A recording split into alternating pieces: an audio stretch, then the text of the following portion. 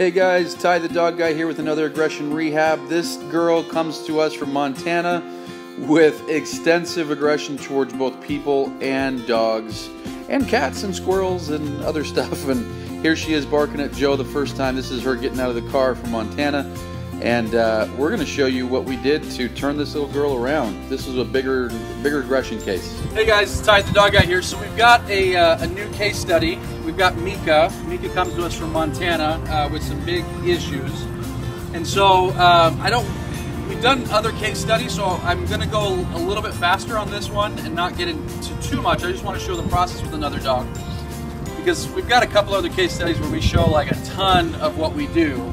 And so, so again, in order to give enough context, I will give descriptions of what I'm doing, but not as detailed as before.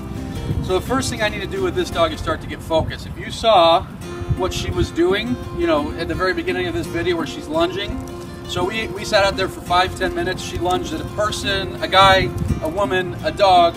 She was lunging and barking everything. This is a pretty serious dog. She just loses focus entirely. What the owners have told us, they've actually even corrected it, and she gets bigger, you know, with the aggression. And maybe you've seen that with your dog at home. You know, a lot of dogs are like that they're so intense, they get the correction and boom, they explode. And so they're like a little powder keg. So what we need to do is we need to make sure that the adrenaline never gets that high, because you take the adrenaline, you add the correction, and you get the powder keg. Well, if the adrenaline's not there, then we're in much better shape. So the opposite of adrenaline, the thing that you need to be thinking about, the opposite of adrenaline is focus. So if we have the focus on us or the command, the adrenaline goes down, therefore the dog can accept correction or accept communication in that point. In theory, I haven't worked with this dog, but generally that's what we see. So the first thing I'm going to do is start to teach her how to focus and start to teach her how to accept correction. I'm not even going to get her around dogs in this first session like I did in our last case study, because she's a little bit more reactive. And so she just needs to learn how to accept, you know, just simple correction and learn how to focus. So we're going to do our crazy man method, lots of directional changes. Come on. So she goes ahead. Come on. The owner was complaining that, you know, even with the training tools, these are their training tools, they came in with them. He'll walk for an hour and he's like the whole time trying to keep her back. So instead of trying to pull her back, come on, we're going to let her make decisions. She goes too far. Come on. Come on. Girl. Oh, there you go. Actually, she picks up focus pretty quick. Good. There we go. Come on. Good girl. Good girl. All right. I don't want this to sound brutal at all, but I'm giving little like checks on the leash, even though she doesn't necessarily need them. The reason I'm doing that is I want her to sit. Like I said, I want her to understand how to accept communication from the leash. Because communication from the leash tends to send her into another stratosphere when she's feeling a certain way. So when she's not feeling that way, I've got to introduce that so that then later I can use it. I hope that makes sense. Come on. Come on. Good girl. Good girl. So like I said, there's times when she didn't necessarily need a quick tug, but I'm still just introducing her. Good girl. Good girl. Good. And actually, this is probably a testament to what the owners have done. Come on. Because she's picking up focus very fast. And I know the owners have worked with her a ton. They just got to this point where they just couldn't get her any further. Oh, what a good girl. That's actually the first time she's looked at me. Good girl. So I hung out with the owners for probably a half hour. She didn't look at me once. Right there, she looks at me. Her tail's wagging. We're starting to create this bond pretty quick. Come on. Come on. Good girl. Good. Good girl. Girl. Sit. Oh, what a good girl. So, the plan here, we're going to work on a lot of focus work over the next little bit. From there, we're going to start adding the e-collar so we can do the step back recall. And we'll talk more about the step back recall later. And then from there, we're going to work in different thresholds. There's a woman walking that way, and I could tell her focus was starting to go. Got to get the attention back on me.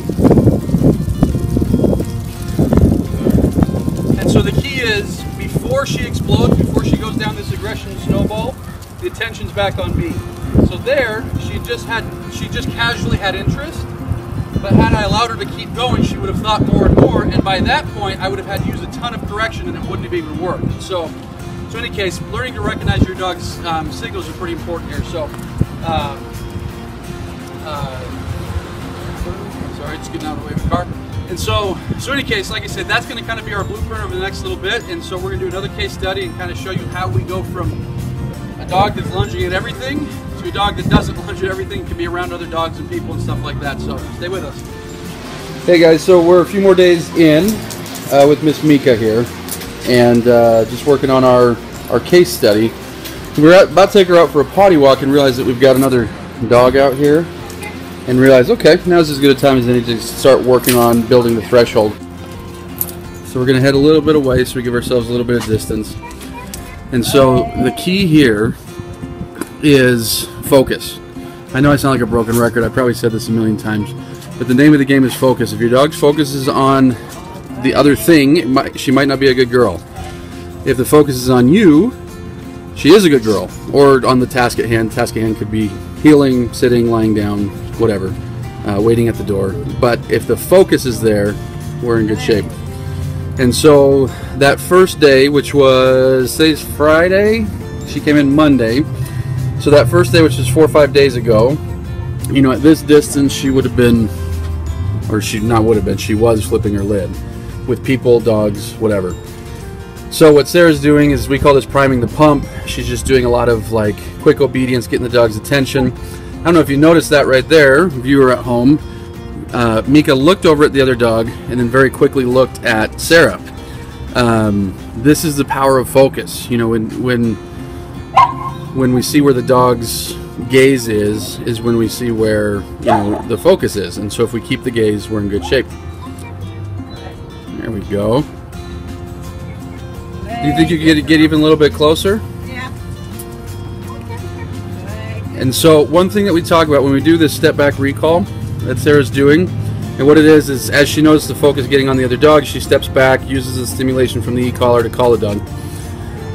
When we do the step back recall, there's always what we call the aggression snowball. So aggression starts somewhere. She's doing avoidance right now. I'm going to talk about that in a second. But aggression starts somewhere, right? And it always starts with the dog's feeling something, and then it's tense, and then the fur's up or whatever.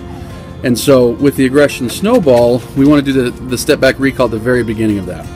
And so what we start to see is we start to see a little bit of avoidance behavior where the dog's like, all right, I recognize that there's stress over there, but I'm going to pay attention to you. I'm going to feel better. I'm not going to go into fight. I'm not going to go into flight. I'm going to go into avoidance. Oh, puppy. There we go. So good. There we go. And so we're seeing a lot more focus. The more Sarah moves around, the more focus we get, the better off Mika's doing.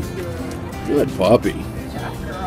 So yeah, we're at the stage now, I guess, you know, because it's the first time we've had her kind of seeing other dogs. So we're at the stage now where it's time to start decreasing the threshold. You know, saying, okay, now that you're understanding some more focus, now that you're understanding more about the rules, we're going to inch you closer and closer and closer. Now, we got to be careful about threshold, and that's why Sarah hasn't gone too close. We're probably 50 feet away, which is a nice improvement. But, you know, we obviously want to get closer and closer, but we've got to do that in steps. A lot of folks want to do too much too quick and just get the dog right around other stuff. What's she looking at over there? I don't know what she was looking at over there. Something interesting, huh? There we go, puppy. Good girl. All right, so this is where we are right now with this little girl. We're going to just keep working with her. Friday's still working on some sessions here, so we did a little bit where we were having her see another dog. But that dog was really calm. It was a dog that, you know, is finishing its training. We've got a puppy right now that's annoying as all get out, and so we're going to see if the energy of like a different dog, because sometimes there's a big difference. Like, you know, if your dog sees another calm dog, versus your dog sees like a dog that's nuts. And so we've got a dog that's a little more annoying. We're going to see if we can get some reaction while Sarah does the step back.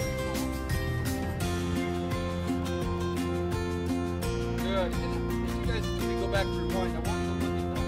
Because she was starting her snowball. You can see the posture of the dog, the ears went up, the intent went up, the dog was like starting to push forward with his energy. You see right now the ears are back, the dog's much more calm. It can kind of be hard sometimes when you're looking up and down at your dog from your position. You've got to read that dog So every time what's happening is that the dog starts with normal, comes back here and here, and we're using a little bit of stimulation. Now we're using low levels because what we don't want to do is exacerbate the problem, which is where a lot of people read online, oh, we call it for a run, make it worse. That can be true if you're doing it wrong. It's a good way to do it.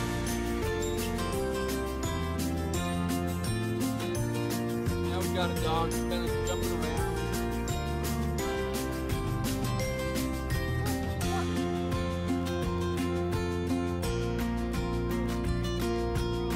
Starting to see a little bit more voluntary avoidance.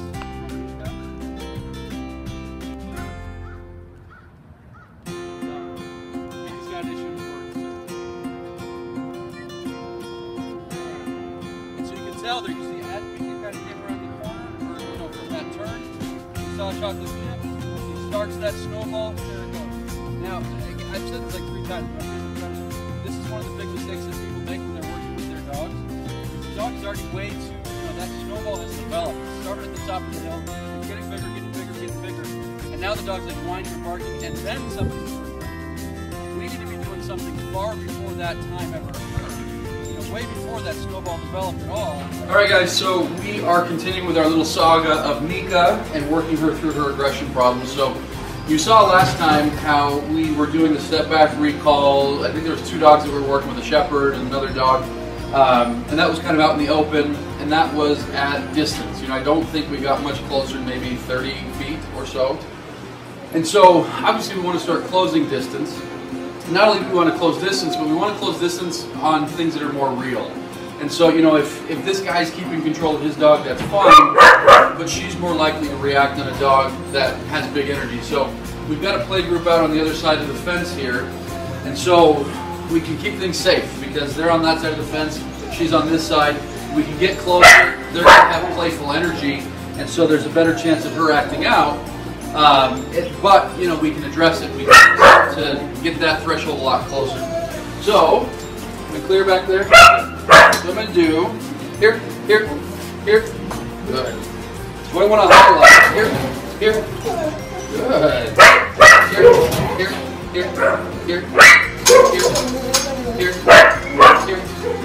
Here. So I'm still not using a whole lot of leash. I'm just going to play with my level. Oh, good girl. I want just enough of a level to, oh.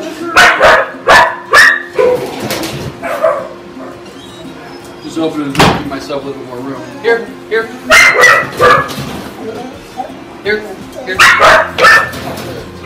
So notice I'm not using a whole lot of leash, and this is where a lot of folks run into a problem, is using leash. Dogs fight against that, right? You know, they feel the leash coming out, and they, here, they fight against it. And there you see she's actually starting to tune into me before I even give a chance to. I moved back and she was already with me. Here. And that time though she was moving back, but she was still paying attention. So I like to call that phobedience. She wasn't really being obedient, she was pretending to be obedient. And so I used just a little bit of stimulation until she turned around. Here. Oh, good. Sit.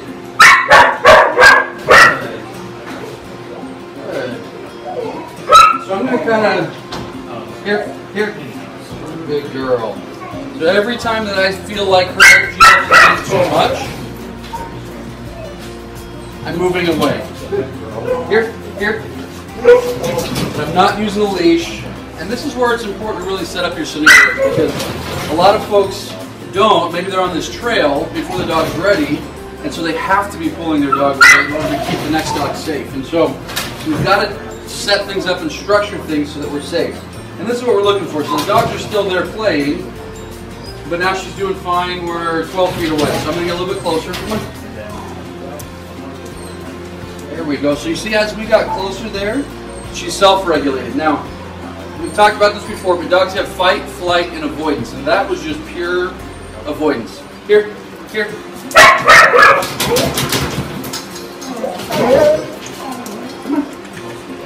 To where she thought about being aggressive. Here.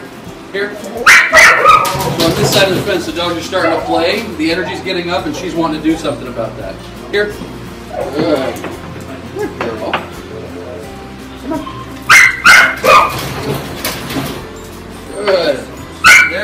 self-regulating. I like to see that. I like to see where she's getting a little bit amped up, but then she opts to turn away. Girl. Come on. Come on. Sit. And so she's at about 12 feet and she's feeling fine. And so what we're going to do over the next few days is kind of, we'll let her marinate at 12 feet. You know, where she's just kind of here, the dogs are playing, she just, you know, she's fine. She's either calmly paying attention like this, or she's paying attention to me, either one. And then, you know, we'll do it at 10 feet, and then we'll do it at 8 feet and 6, and so on, until we can get that threshold down really, really small. All right, guys, we're continuing on our case study quest here with Miss Mika. And we've got her muzzled because what we're going to do is potentially get her closer to this other dog. Now, kind of the object of today, the way that we're pushing things forward is we've got her now to where she can coexist with other dogs, she can go on little walks with other dogs, she's been in groups of other dogs, but all very calmly. And so what we're doing is we're bringing out a dog that we can bring out a ton of energy. Now, if you've ever had a dog with aggression problems, you know that this is one of the big problems, right? That's that dog barking behind the fence, or it's that dog that's wild and out of control. And so what we're doing is we're creating that energy from this guy, and we're having this, you know, we're having Mika get desensitized to it. And so actually she's doing really good.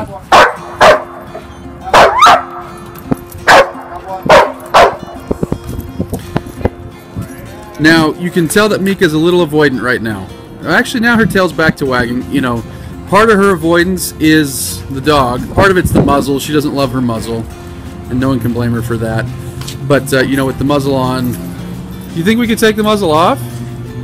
Yeah. Should we try? I trust Sarah with the leash. So we'll just have to be careful if we get them a little bit closer. But we'll take the muzzle. Yeah.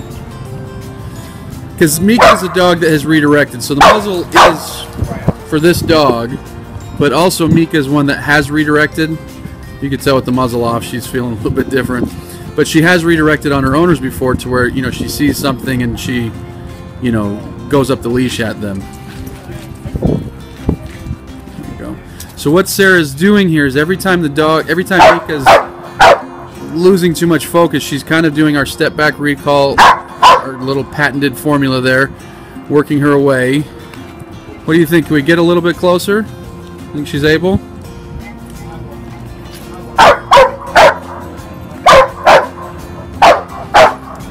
And that's a little bit of avoidance behavior there. You see how she's trying to avoid him, which is great because it's great for now.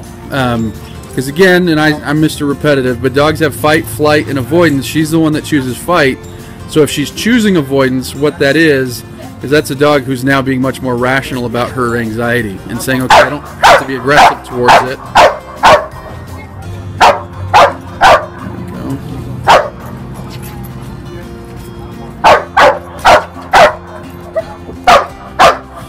But yeah, so like I say, for a dog, Mika's the type of dog we call a micromanager. Anytime someone has energy she doesn't like, she wants to go after it and be aggressive towards it. And so this guy here barking is like kryptonite for a dog like this. You know, it kills her. And so for her to be able to do this is great. You know, just great control over self. And all right, guys. So come on. So we've got Ms. Mika here, and we're at this stage now where we're trying to get her, seeing how much closer we can get her to other dogs. And so, you know, we've been doing work on the opposite side of fences here. We've got her muzzled up, and we think we're going to take her into this group here of dogs. We'll see how it goes. Now, critical thing here. I want her going in the right state of mind, right? You know, so if you've got this dog at home and your dog's like this, you know, it's tense. We don't want that dog meeting anybody at that point. You know, that dog's not ready to meet anybody at that point. It's in a bad frame of mind, and so we've got to get the frame of mind changed before we do that. So everything on her right now is tense because this is, you know, every day we're working her, we're getting closer and closer to their dogs. And so she's tense, and so what I'm going to do, sit. So I'm going to do some stuff to get that tension out. And so when she was tense, I called her away. You know, I'm going to have her just sit, and I'm going to have her focus on me or on the command. I'm going to move her around a little bit. You stay right there, camera. I'll come right back. Come on. So one thing that can help tension a lot is motion. You know, dogs sometimes get this analysis paralysis. Sit. Good girl. You know, where they're like, I don't know what to do, and they kind of freeze. And so sometimes motion can be really helpful for overcoming something like that. Mika, come on, good girl. And so I'm not using any correction or anything, any stimulation there. I'm just kind of talking to her and having her come with me.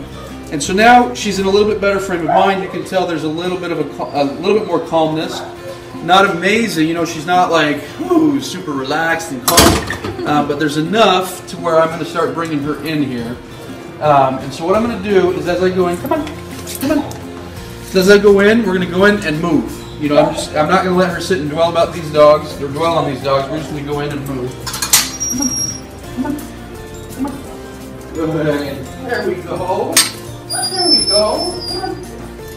Come on. Good. Puppy. Come on. So I'm not letting her think about the other dogs. We're just moving too much. Come on. Good girl. Good girl. Come on. And now that she's in the group, the muzzle's bothering her a little bit more. Come on. And you can tell there's a little bit of posturing coming from her. Good girl. Come on. But I'm keeping her occupied. I'll stop here for a second. Sit. Sit. Good. Good. And so I call this marinating. I'm going to stop and let her kind of marinate. How are you doing? You doing okay? You can tell there's this, she's feeling a little bit okay. There's still a little bit of like intense energy in her. You doing okay, my darling? There you go. There you go. Yeah. Come on. And so as she's getting that whale eye, you know, where she's looking up that corner of her eye, I'm going to get her moving again. Come on. Good girl. Good girl. Come on. Good girl. And you can tell the body language, the way that her tail is moving. It's not this stiff movement. It's just a much more calm wag. She's bothered by the muzzle. I'm not going to take it off. The other day in the video you saw me take it off because she was bothered. But this is our first time toe-to-toe with dogs. Come on. Come on. No, come on. Come on. This is our first time toe-to-toe with dogs. We've got to make it safe. And so, in fact, I'm going to call that good for our first session. I'm going to come out and explain just one or two more things. Let me get out here if I could. So like I say, even though the muzzle's making her stressed, we've still got to use it. Sit. Sit. And what you can see that I do is every time I'm trying not to let her mind go anywhere. And so if we're moving, we're moving. If we're not moving, we're sitting or lying down or whatever. I don't want to leave a dog in this state of limbo where she's just standing there not knowing what to do. You know, a dog gets a little bit, Mika, come on. Good girl. Sit. But like I said, you know, that was 3-4 minutes, and her body posture started to calm and relax a little bit. There was a few times where she was posturing. Now, here's the critical thing. If you've done the work well up to this point, it's more often than not, I don't know how to put a number on it, let's say 90%. 90% of the time, what we're going to find is that the dog doesn't burst out.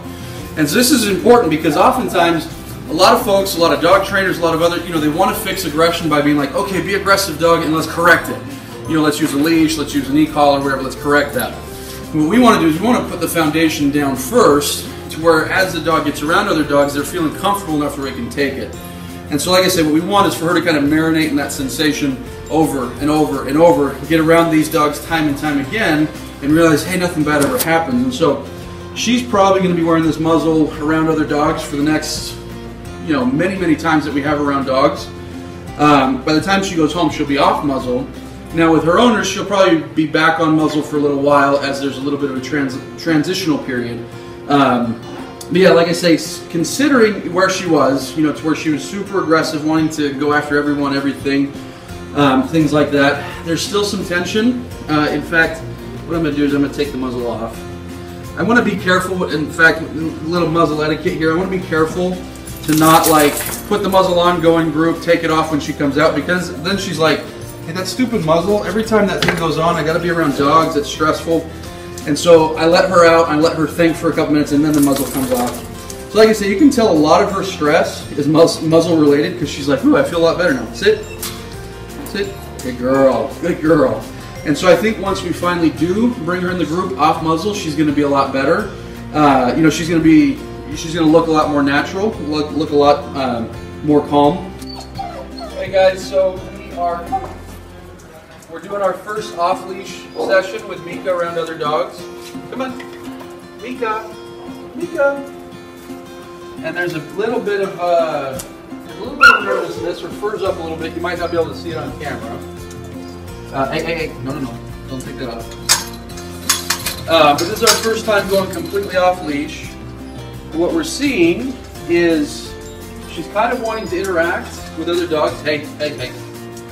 She's kind of wanting to interact. She does not like that muzzle too much. But you can tell because she's never really done this, she's weird about it. And so she postures in a funny way. And so what we're doing is kind of just letting her deal, kind of letting her work through it. If I see her start to pay too much attention, I just come and use a little bit of body language and kind of block her out of the way. No real correction or anything like that. I know. Come on. But the nice part is like it's really itching that a lot, isn't she? But the nice part is I'm not handling her. I don't have the leash. She's really on her own, so it's just one more little layer of her deciding how to make choices. Come on, buddy. Mika, hi Mika. And it's also allowing for a more real scenario and setup where dogs are just coming right up to her. I'm not controlling what they're doing. I'm not controlling what she's doing. She's in a lot of control right now. Now obviously she's bothered by the muzzle, but you can tell the body language we have is a little bit excited. You know, that tail's going a little, well now it's kind of calming down. There's a little bit of excitement, but overall, she's doing quite well without having to be super managed. Now like I say, all I'm doing to manage is just kind of blocking when I need to, things like that. And so, like I say, what I want her to realize, that's kind of good girl. That's a little more what I want to see. You see how she's wanting to, you know, wanting to sniff and wanting to engage with her a little bit. And it wasn't weird. She wasn't doing it posturing. Her fur wasn't up. It was just, and so that's the kind of stuff that she needs. That little 3 seconds, she needs to experience that a bunch. You know, where she just keeps getting those little 3-second bursts of seeing a dog, sniffing a dog. Nothing happens. Just normal. All right, so we're gonna start. We're gonna do some off muzzle stuff. We started with her on muzzle. She's doing okay. We're gonna go ahead and go off muzzle. As we do, it's her first time ever being around anybody off muzzle. I'm gonna be super careful. Come on. There we go.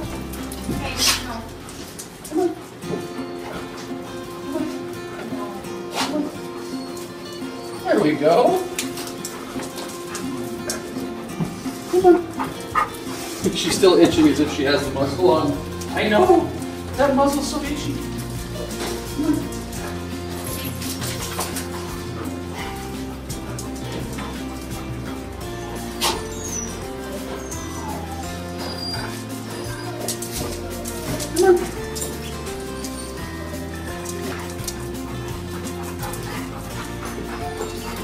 So she's got, hey, no. So she's actually got pretty decent body language, and that was just more of a warning right there. Come on. There we go. There we go. But yeah, there's no fur going up. She's got a casualness in her body language. That's okay. Come on. She's just a little hesitant with these dogs coming right up from getting in her butt. Come on. Come on, buddy. Huh. Oh, Miss Mika. Yeah, this is nice. Come on. Sit. Good. There we go. And there she wanted to sniff, but I just wanted to make sure that I wasn't allowing her too much. So I just kind of got in between, not a correction or anything, just kind of owned that space.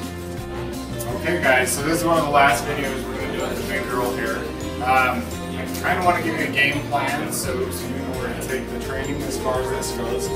we've got her and a lot of other dogs, and she's doing really good with them.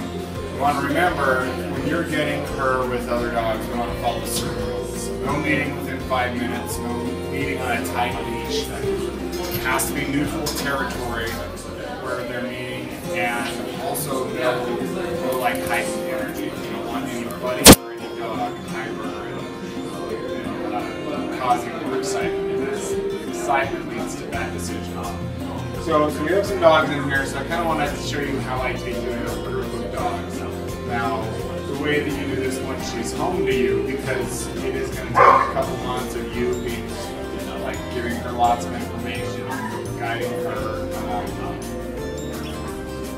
Before you even meet dogs, I want to have things really established in your home. So I want you to be able to come near her without her reacting, have dogs come near her without her reacting.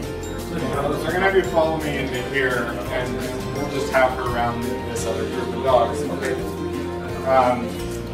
So when we get here, first of all, we want to read her body language. So if I bring her up to the fence, and I see that she's like overly concerned or fixated on these dogs, right off the bat, we're not going to be meeting in that state of mind. So this is a little bit of a stress yawn, which could mean she doesn't know what's going to happen in here. Another thing to note, so she's in a pretty good state of mind. That tail almost never goes down. A lot of dogs, I'll wait for the tail to go down. With her, she always carries it out the tail like that.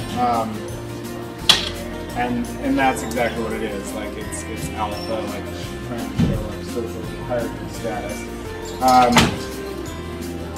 Just as importantly as her is what these other dogs are doing. They have very, very little interest in her.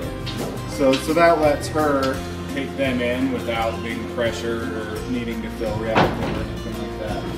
So once we come into the room, okay, first of all, I'm going to be using obedience. So she's going to either be in a heel or a down or some command until we feel good.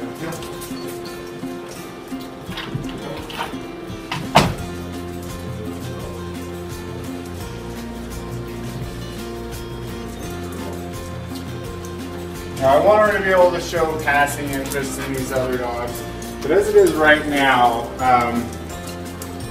I'm going to pretty much control everything. So I'm not going to let her sniff butts and circle with other dogs or anything like that.